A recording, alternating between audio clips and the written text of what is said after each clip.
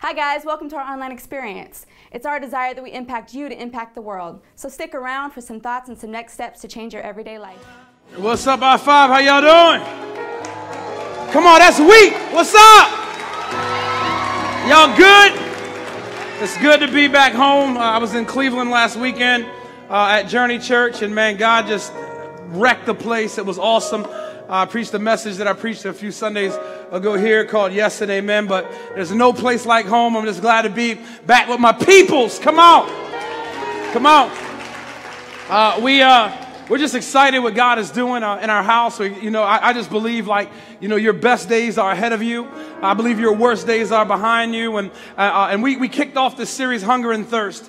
And in Scripture, it says here that blessed are those who hunger and thirst after righteousness, for they shall be filled. And now here's the deal. Like, life will make you feel empty. Come on, somebody.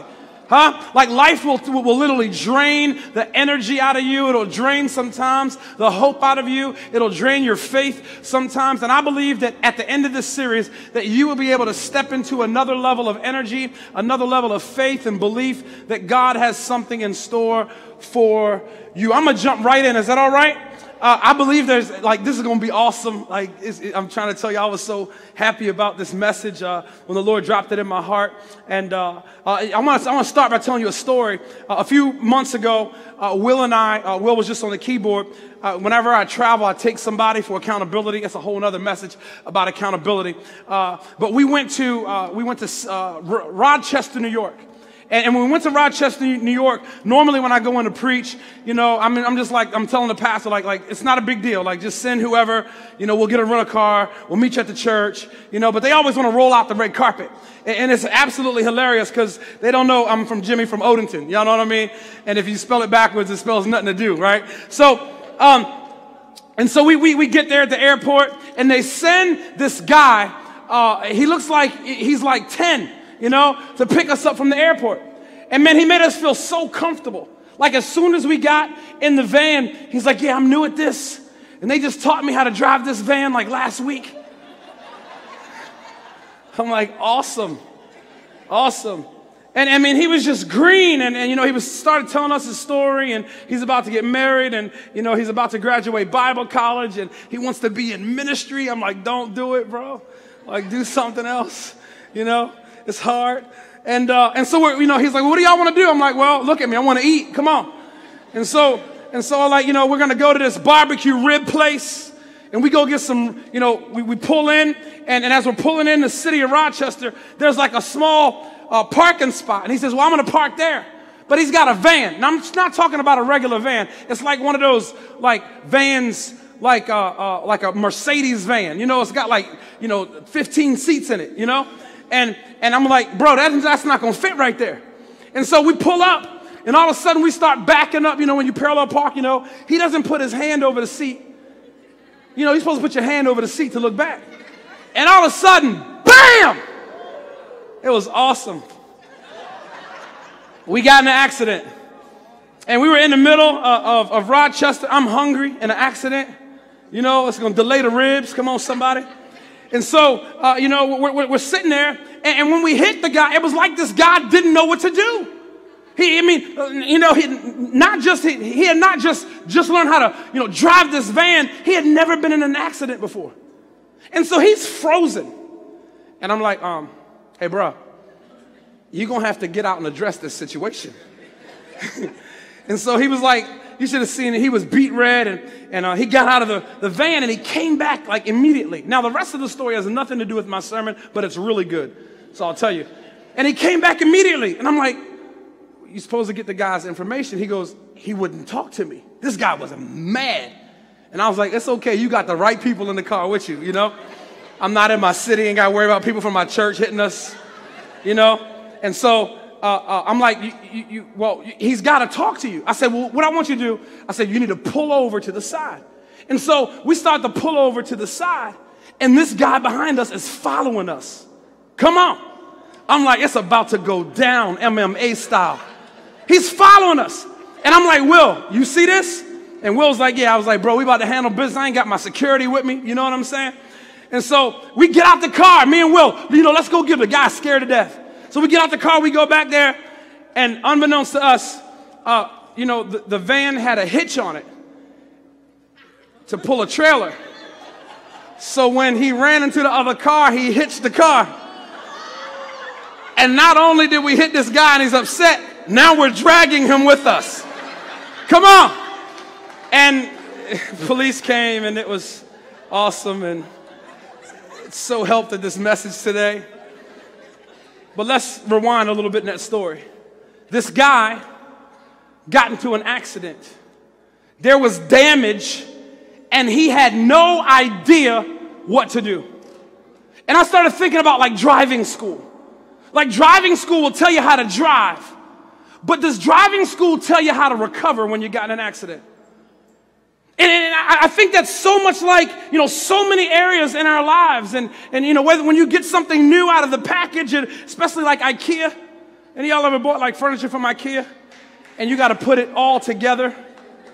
And it gives you all the instructions on how to put it together, but no instructions for if it breaks. Kind of like church. This is one area that I feel like the church has failed. We've taught people how to put their lives together. We've given people standards to live by. We say, go to your word. But we don't do well when people wreck their lives. We don't do well when people fall from their call. We don't do well when people fall into sin once they're already in the church. We don't do well when people just disappear and there's no relationship and there's no line of communication to get them back in the right place that God has for them. I believe that this church should be a place where people know how to recover. I believe that the church should be a place where people know how to put their lives back together once they've been damaged. I'm not talking about the time when you found God. I'm talking about some people who found God, who through life and circumstances feel like they've lost God.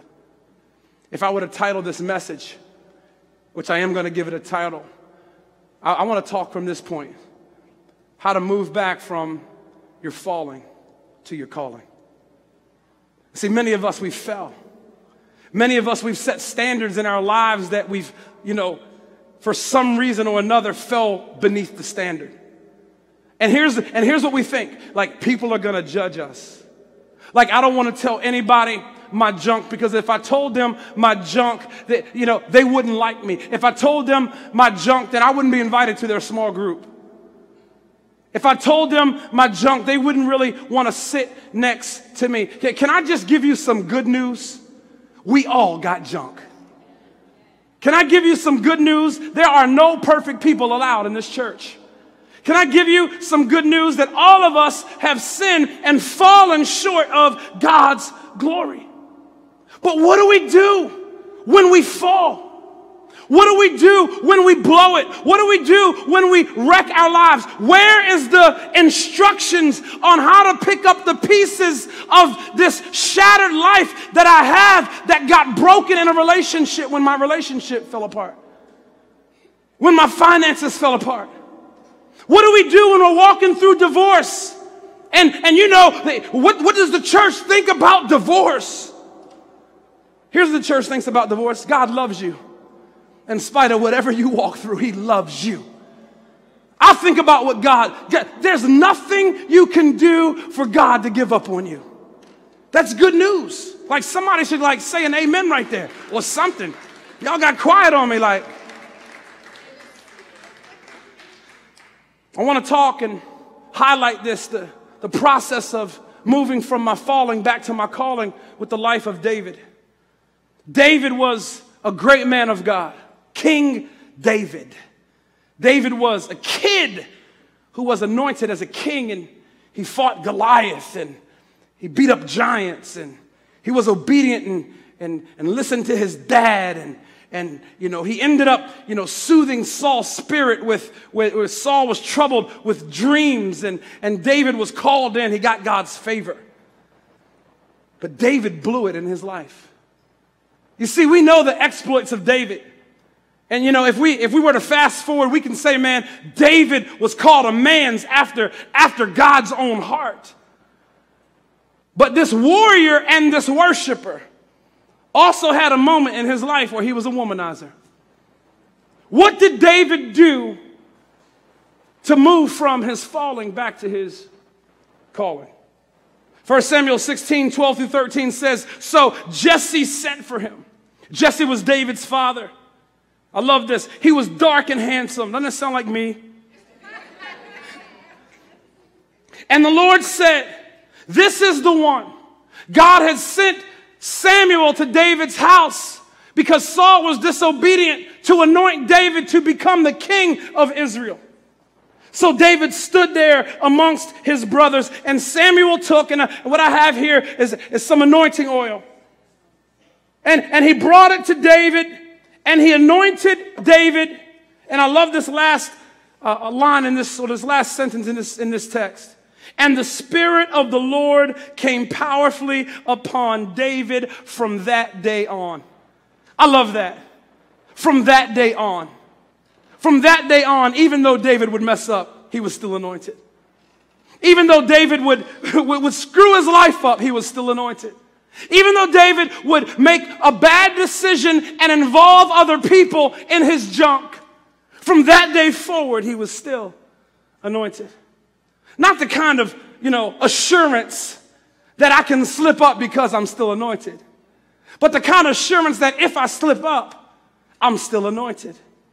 I want you to know that when God anoints you, when God calls you, he gives you what you need, not to just get to the place that he's called you to, but he gives you what you need to get through the stuff that you'll go through. Y'all, what's up with y'all today, man? Y'all ain't been through nothing? I know in my life I've needed the anointing of God to get through hard moments. Hard moments where I wanted to quit. Hard moments where I felt like giving up. Hard moments when I disqualified myself. But God still had a call and a destiny on my life. Hard moments, come on. When I said I'd never do it again, I ended up doing it like 5 more times. Any of y'all want to be real? Go ahead and raise your hand if that's you so I can feel like I'm not by myself. Okay, good. But David had a call of God on his life. The Bible says that David, that in his generation, he served the purposes of God. Like, don't you want that said about you? That no matter what in your generation, you serve the purposes of God. That's the call of God on your life. The call of God on your life is not that you go to church. The call of God on your life is not that you preach the gospel one day. The call of God on your life is that you would go all in with your skills, your abilities, and your gifts, and they would serve a greater purpose than yourself. Every single one of you have a call of God on your life, no matter where you come from, no matter your background, no matter what you're going through right now. God has called you in his purpose and for his purpose. It's the anointing on your life. You see, when you're called and God anoints you like he anointed David, like David didn't kill the lion and the bear in the wilderness because he was strong. He killed the lion and the bear in the wilderness because he was anointed. He didn't go up against Goliath because he had great confidence. He was able to confront Goliath because of the call and the anointing on his life. David wasn't able to choose 5 stones just because he was good at preparation. No. It was because the anointing and the call was on his life. David was able to kill Goliath because of the anointing and the call on his life. David was able to kill the Philistines time and time again and the Amorites because of the anointing and the call of God on his life. David was able to conquer sin and the consequences of sin because the anointing and the call of God on his life. You have a call of God on your life that will enable you to move from your falling back to your calling.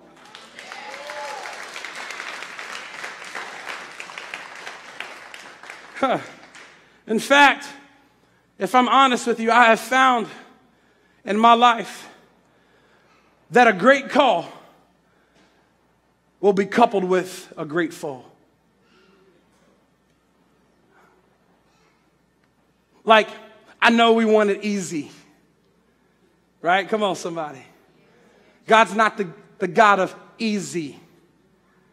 He's the God to see if you can take a licking and keep on ticking and work through some stuff so that you can have something not called a victory, but a testimony where somebody else sees your strength through difficult times so that they can get courage to get over what they went through because you overcame the odds of the enemy coming up against you, and you stayed in there, and you still came to church, and you still kept fighting, and you still kept believing, and you still kept carrying the banner of victory over your life. Can I tell you that victory is not a moment, it's a spirit to carry.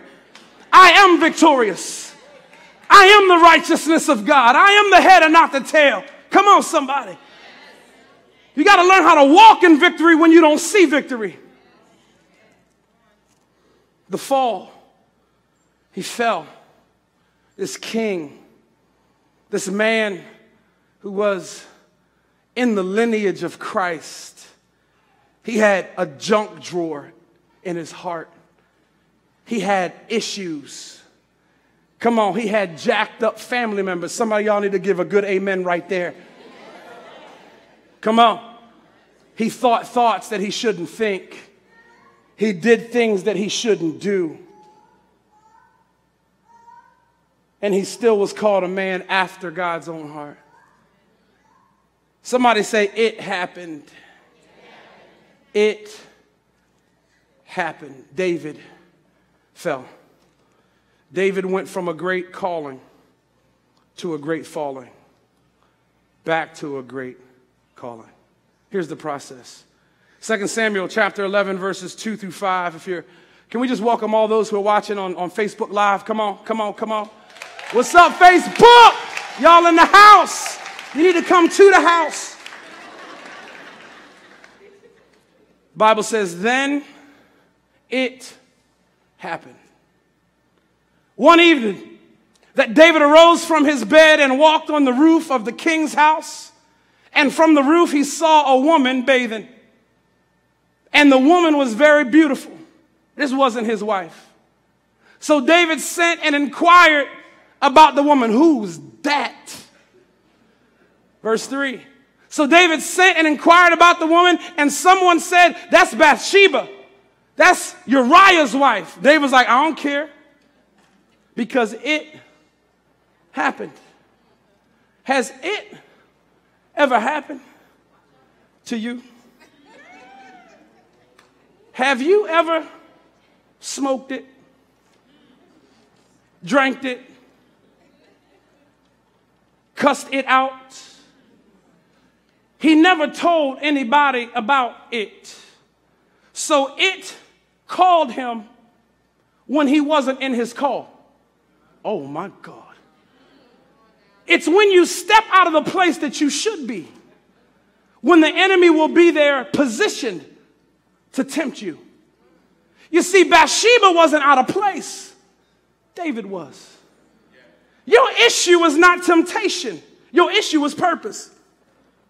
And if you stepped into the purpose and stayed in the purposes of God, you wouldn't see Bathsheba because David was supposed to be at war.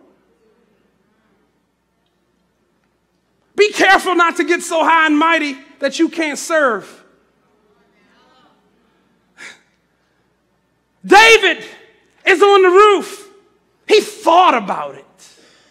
It kept him up late at night. It moved right next to him. He fantasized about it.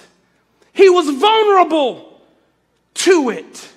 It took a bath at just the right time that he would see it. It came and worked out right in front of him when he went to the gym. It got hired on your job. Come on, somebody. It followed you on Instagram and Twitter and Facebook. And although you used to be a part of it, it still wants to be a part of you. Does anybody know about it? Come on, somebody. Does anybody know about it? All of us having it. What is it? Look at the person next to you and says, what is it? what I have found. And people said, Pastor, why are you so transparent? Why are you so vulnerable? Can I tell you why? Because if you don't expose it, it will expose you. Come on. Come on. I sat at a board meeting a few months ago when we moved into this building, and I said, tears in my eyes. I wrote something on a piece of paper. And I don't know if I slid it across the table or talked about it, but as tears was rolling down my eyes, I said, if I'm going to embarrass this church and my family, if I'm going to do something stupid and step out of my call, here are the 3 things that I would do. Make sure I don't do these things. Why did I do that? Because if I don't expose it, it will expose me. You can't do life alone.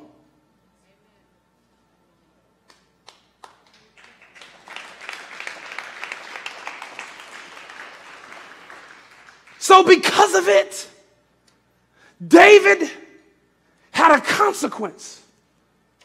He had to live out a consequence. You see, don't get confused with thinking that everybody is judging you just because everybody found out about you. Judgment is not talking about it. Judgment is putting yourself in a position where you think that you wouldn't do what somebody else would do. But just because they're talking about it doesn't mean they're condemning you. It could just be a consequence of you doing it. What I have found is that there is a difference between condemnation and consequence. How many of y'all know about consequence? See, I was the type of child you had to whoop my tail. Don't take nothing from me. Don't put me in timeout. I'm just going to think about how I'm going to get you next. There had to be a consequence to the action. Come on, somebody. Spare the rod, spoil the child. Have bad kids, baby kids. Pastor, what are you talking about? I'm saying God is not mad at you. God is madly in love with you. So he must allow consequences to take place in your life to not change your situation, but to change you. And so some of us are just walking out years of consequence because we had tens of years of sin. No one's judging you. I often preach, don't judge people because they sin differently than you. God loves you. And he loves you enough to allow you to experience consequence that it hurts enough for you to change. Oh my God. The Bible says in Romans chapter 8, verse 1, there is therefore now no condemnation to those who are in Christ Jesus, who do not walk according to the flesh, but according to the Spirit. Consequences get me back in the way of salvation. You know what consequences do? They bring me to a place of contrition. You know what God wants? A broken spirit and a contrite heart. Let me give you a definition of contrition because it kind of sounds like a big word.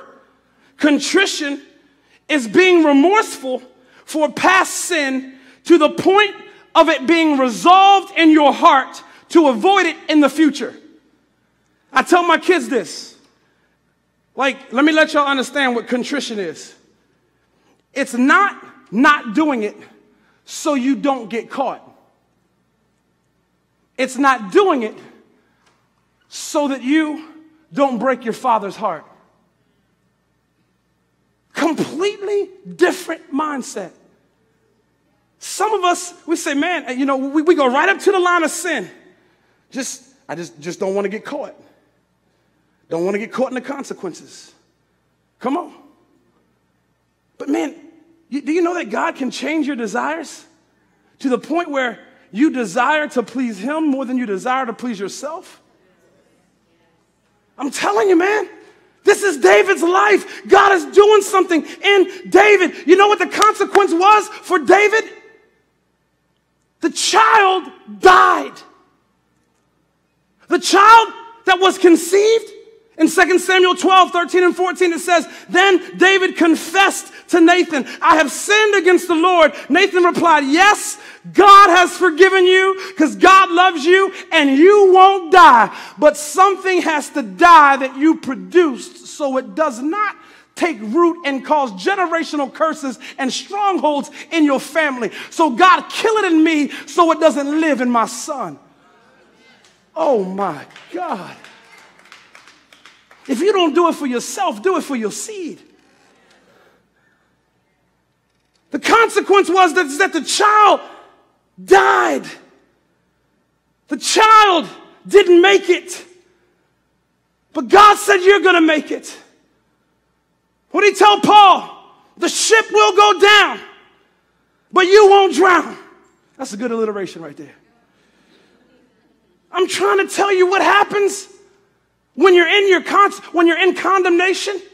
See, David was first in condemnation. The Bible says in 2 Samuel chapter 12, 15 and 17, after Nathan returned to his home and the Lord sent a deadly illness to the child, David and Uriah's wife, David begged to God to spare the child. He went without food and he laid down on the bare ground. The elders of his household pleaded to him to get up and eat, but he would not. He refused. He laid down. Many of us are laying down on the call of God in our lives. We're laying down on our destiny. We're laying down on our future. Man, I came to stir you today to do something about it. We're laying down in discouragement, and we're laying down in fear, and we're laying down thinking that we're not worthy and God can't use us because of what he sent to us to change us. And we're laying down. Some of you have decided, man, I'm not even serving in church. I'm not even going to church, and we've laid down. And you know what you do when you lay down? You starve yourself. You starve yourself of the things of God. You starve yourself of the Word of God. I'm not reading my Bible no more. You starve yourself of godly relationships. I'm not going to church anymore. You starve yourself of being fed spiritually. You starve yourself of confidence. You starve yourself of faith. You starve yourself of spiritual authority. And I have met so many people who are so powerful on their job, and they can manage, and they can, put things in order, and they can arrange. But as soon as they come into the house of God, they have no confidence because they've starved themselves thinking that they're not worthy. How crazy is it that there be a meal on the table and you decide not to eat, and you come into the house of God spiritually malnutrition because of your own choices that you're not worthy because you can't forgive yourself. Man, God wants to forgive you, but can you release yourself out of prison that he's already released you from? He laid down. He starved himself. Let's check this out. This dude could kill a bear and a lion with his bare hands. This dude could confront a 9-foot giant. Come on, named Goliath. This dude was strong. He was a worshiper.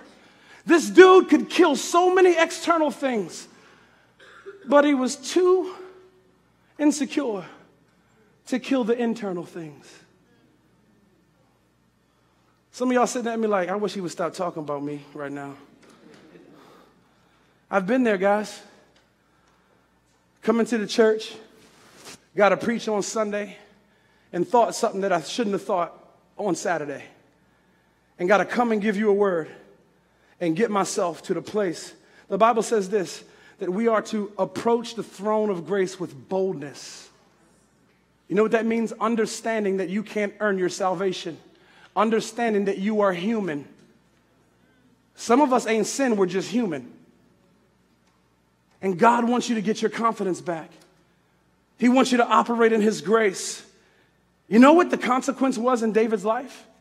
Check this out. God was not killing his call. he was killing his fall.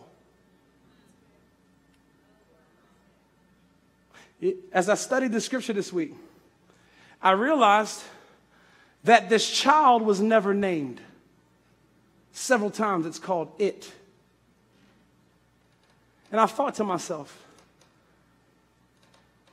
what do we speak over ourselves and give a name when it was never supposed, we were never supposed to be identified by that? Let me tell you something.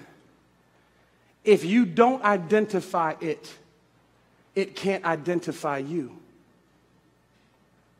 Here's the situation. You start calling yourself lazy, or you start saying, maybe you struggled with a thought from a past relationship. Maybe you struggled with an impure sexual thought, right? And you start saying, man, I'm lustful. Don't give it a name.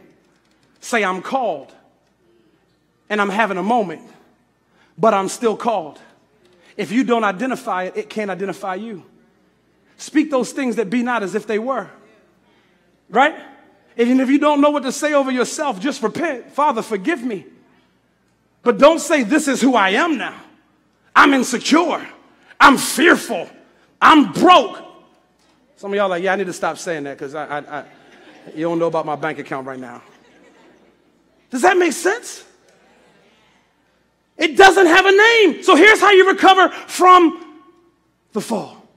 How many of y'all want to move from the falling to the calling? Come on, come on, come on, come on, come on. We're going to do that. Number one. In 2 Samuel 12, 19, 20, it says that when David saw that his servants were whispering, David perceived that the child was dead. Therefore, David said to his servants, is the child dead? They said, yes, the child is dead. Pause. So he fasted and starved himself when the child was sick, praying for God to heal the child. But God had to kill the seed of sin so that David could go on and be the seed of salvation. Whole nother sermon. So he killed the seed of sin. Now verse 20, something changes in David. It says, so David arose from the ground.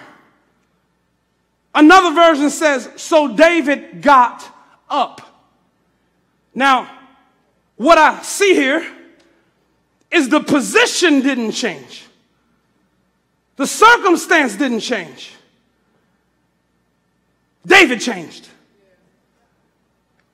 And here, check this out in verse 21. Then his servant said to him, what are you doing, dude? You fasted and you wept while the child was alive, but when the child died, you got up? That does not make sense. Did we miss something? Did the child resurrect? Did the child get supernaturally healed and we didn't think about it? Did God give you another child? David said, no, the child didn't get up. I got up. Oh my gosh. Because God was not after changing the situation. God was after changing David. I dare you to get up when you feel like crying. You see, I'm not talking about getting up for the day. I'm talking about changing your posture. Because when you change your posture, you will change your position. Are y'all hearing me? And when you change your position, your prayers will change. I'm trying to tell you that David got up. I was thinking about this about 10 years ago. I had back surgery. And I had surgery on my L4 and L5 discs in my back. They were herniated. They were sending pain down my legs. It was horrible. Felt like I got shot in the butt every day. It's okay. Y'all can laugh. Be like, shoot it off. How about that? And it was so bad, I would wake up in the middle of the night and I would have to crawl to get to the bathroom because of these pains in my back. And so I went to the chiropractor time after time. They said, we can't do anything about it. You need surgery. So I went to Orthopedic Sports Medicine Center and they said I need surgery. So I had emergency surgery. And let me tell you something. I thought the pain of the injury was bad. I woke up from the anesthesia after the surgery, and the pain was like 10 times worse than the actual injury. Do you know that the pain of recovery can often be greater than the pain of the injury? And so I'm in the bed thinking that I'm healed. Come on. Hurting. Give me morphine. Come on, somebody. Whatever y'all got, bring it to me now. And the doctor came in. And he says, yeah, we can give you some pain medicine, but that won't help you like what I'm about to tell you is going to help you. He says, I know it hurts,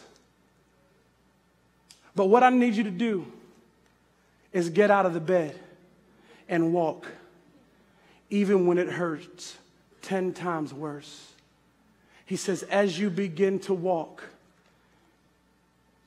molecules and things will be sent to your back. He said, listen, he said, you will be healed as you go. And so many of us want to stay laying down. I'm trying to tell you, I was like, I ain't getting out this bed. I'm going to punch you in your mouth. But every step I took, the pain began to go away. It was hard to walk at first, but after a few days, I went from walking to trotting, from trotting to running. Come on, somebody. From running to praising God that the pain was no more. I double dog dare you to get up even when it hurts. I dare you to get up even when you don't feel like it. I dare you to get up when everybody is looking at you and the spotlight is on you and everyone is wondering, what are you going to do? I dare you to get up in the face of adversity. I dare you to get up in the face of fear. I dare you to get up in the face of discouragement. I'm not talking about an actual stand-up unless that's what, but I'm talking about changing your posture that it didn't happen to me, it happened for me. Come on, somebody. And although the pain is great, greater is he that is in me than he that is in the world. Number one, get up. Number two, the Bible says, so David arose from the ground, washed himself, and anointed himself. Oh my gosh. He got up and he didn't just go right back to being a king. He went through a process of change. See, many of us want to get up and go right back to the thing that we were doing. And although we got up, we were never cleaned up. So we still smell like the old season. And we still are attracting Bathshebas because we never cleaned up. Although we came to church and got up. I'm sorry if I stepped on your feet right there because I had to step on my own in the back room. Come on, somebody. The Bible says that he washed himself. Now, how many of y'all, if you're a man, you used to be a boy as a kid, how many of y'all got sons? Any of y'all got sons in here? It's so hard to get a teenage boy to take a bath. Come on, somebody. I'm trying to tell you, I don't know why it was me. I like being clean now. But back in the day, you just wanted to go right back outside and play, didn't you? And how many of y'all know that there's nothing worse than smelling like outside? Come on. Y'all know what I'm talking about? I'm talking about when your kids, no, forget your kids, you. It's 90 degrees. You just showered. You walk outside. It's hot as all get out. And all of a sudden you smell like outside. Man, my kids coming, I'm telling you, if they could package up outside and put it in a bomb, come on, son, we'd be the greatest country ever. Just, what did y'all do? We threw outside at them. So, I got to tell my boys sometimes, dude, in old seasons, in another season, go shower. He's like, I already did. But why you still smell like outside? And what he forgot is I used to be his age. I knew how to go in the bathroom, turn on the water. Come on, somebody. Wet the washcloth, put a little soap on it, Put the washcloth back. Come on, y'all. And fake a bath. How many of y'all be real to say there was a time in your life, come on, come on, when you was a kid that you faked being washed up? Anybody? Come on. Come on. Ladies like, mm-mm. Well, what happened when you fake a bath? What you do is you anoint yourself without washing up. Look at the sequential order. He washed himself and then anointed himself. But sometimes what we do is we either fake a wash up or we don't finish washing up and we smell a little bit like a new season but still a whole lot like the other season. And we get ourselves back in and we anoint ourselves prematurely before we all the way clean. Come on, y'all. Ain't nothing worse than the scent of yesterday and the scent of a new day at the same time. It's not right. It's called, ready? Mixture. You ever been around somebody and they look like mixture? I'm talking about just, you can't look, they can't look you in the eyes because they never finished washing up. Can I tell you that there's been seasons in my life that with tears in my eyes, with my reputation on the line, that I had to take some time out to soak a towel and wash the eyes of my imagination. To wash the thoughts that sometimes consume me. To wash my hands from what I touched. To wash my feet from where I've been. I gotta wash up. I gotta do it with nobody's help. I gotta get naked before the Lord and tell him everything that he already knows.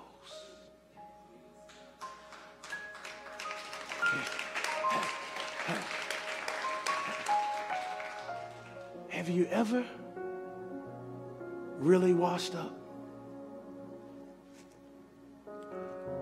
Where your past didn't trouble you anymore? Taking time to refresh yourself in the presence of God. I know you want to go to counseling. I know you're going to answer the altar call and ask somebody to pray for you. But can't nobody clean you like when you clean yourself.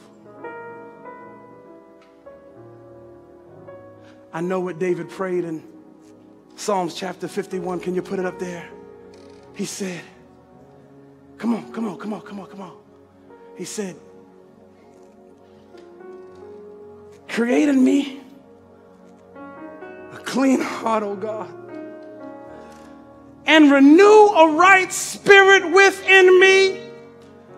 God, don't give up on me. Cast me not away from your presence as I wash up.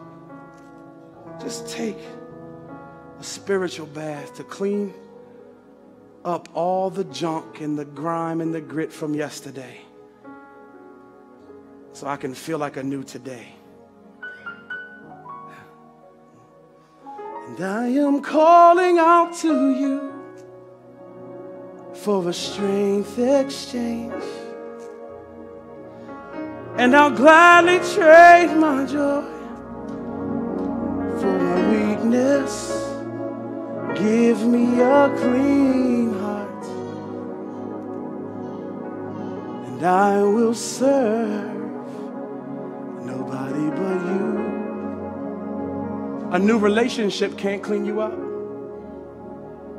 A new job can't clean you up. Watch me now. A new church and a new pastor can't clean you up. Because when you're dirty, you're going to take you wherever you go. Just clean. I mean, how many of you would just be honest? Can y'all stand with me? Can everybody stand with me?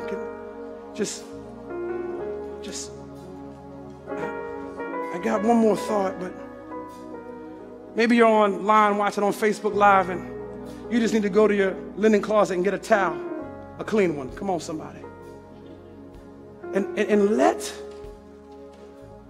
the Spirit of God pour all over your life and clean you up. You know what happened in John chapter 4? This woman, she's a prostitute. She's at a well and meets Jesus. And Jesus asks her for a drink. Do you know that no matter what you did, God is still asking you for a drink? And she says, I have nothing to draw with, and the well is too deep. She says, listen, this hole, this spirit, this bucket, this life has got holes in it, and the pain is too deep. And Jesus says, no. I know all about your past, but I came to give you water to clean you up in a way that you could never thirst again. Is anybody be real enough to say, would you walk up front? Just letting the enemy know. I'm talking about with a good posture, not with a punk posture. Come on, somebody.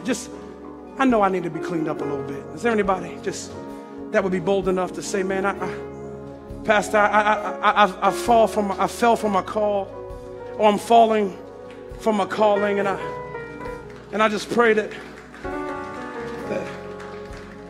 I could clean myself up. Can I tell you something? The Bible says after he washed himself, he anointed himself. And I thought about this last night late. The only way, he's never been anointed but by somebody else. Somebody else telling him he's valuable. Somebody else telling him he's worth something. Somebody else saying, man, you got a purpose and a destiny. But has he ever told himself that you're strong? Have you ever said to yourself, I can do it? Have you ever said to yourself, you know what? Thank God for the mess. Because if it had not been for the mess, I couldn't walk as a miracle. Can you anoint yourself? Can you become face to face with God? Because you can't anoint yourself till you can forgive yourself. Nobody's judging you. But it could be you might be judging yourself. He anointed himself. I love one version says he put lotion on. Come on, somebody. How many of y'all know that after a shower, you better put some lotion on? But what I have found, and y'all can laugh with me, it's okay, we're going to have a good time. Y'all know what I like to do in church. But there's two areas, no matter how much you put lotion on, that you need to keep lotioning up. Your hands and them ankles. Come on, somebody. Looking like you've been kicking powdered donuts around. Come on. Because after you wash yourself, you got to constantly anoint yourself. So here's what I want to do. Can y'all just come in a little bit? I know you want me to pray for you, but I'm going to give you a bottle of this oil. Now, this is probably Pompeii extra virgin olive oil that I got out of my kitchen. It's not in what's in this bottle. It's what is in this bottle signifies. It signifies the anointing of God over your life, that you're still called. So I'm going to give you this bottle. I want you to just dip your finger in it. And when you forgive yourself, just say, I'm still called. I'm moving from my falling to my calling. Can y'all do that? And what we're going to do out here is we're going to stretch our hands towards those at this altar. and we're going to sing a little bit, because God will never leave you. He will never forsake you. He's got your back. Can we do that? And then I'm going to ask the prayer team to come up, and we're going to begin to pray for these at this altar after they anoint themselves. Come on. You can take it. Ready? When I fall, you're there to catch me. And if I fall again, you're there to do the same. Lord, you keep your grace around me. You'll never leave me. Oh, when I fall, you're there to catch me. And if I fall again, you're there to do this. Lord, you keep your grace around me. You'll never leave. Can we sing that together with our hands raised all over this building? And when I fall, come on, come on. When I fall, you're there to catch me. And when I fall again, you're there to do the same. Lord, you keep your heart, your grace around me. You'll never. Watch this. Watch this. He got up. He washed himself. He anointed himself. Guess what the next thing he did? He changed his clothes. He took off the garments of mourning, what he did, and he put on different garments for a new season. When I studied that, he changed what he surrounded himself around. He got a new crew. Come on, somebody. He got a new squad. Sometimes you got to just change your influence and change your environment and change the places that you've taken yourself so that God can change you.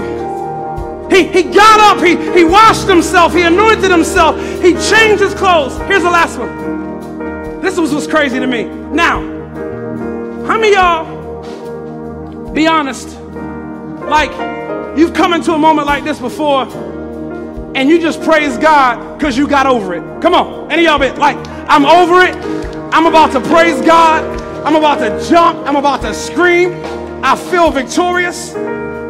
Here, check this out. In 2 Samuel 12:20, you can put it up there. So he arose from the ground, he washed and anointed himself, and he went into the house of the Lord and worshiped. Now, some of us have heard the song, when the Spirit of the Lord comes upon my heart, I will dance like David. David knew how to dance. But why did he worship and not praise? I had to study that. I'm like, God, what's the significance that he went into the house of the Lord and worshiped?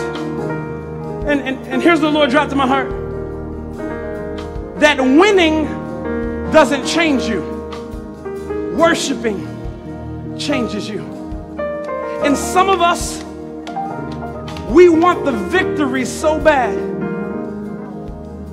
that we haven't changed the behaviors.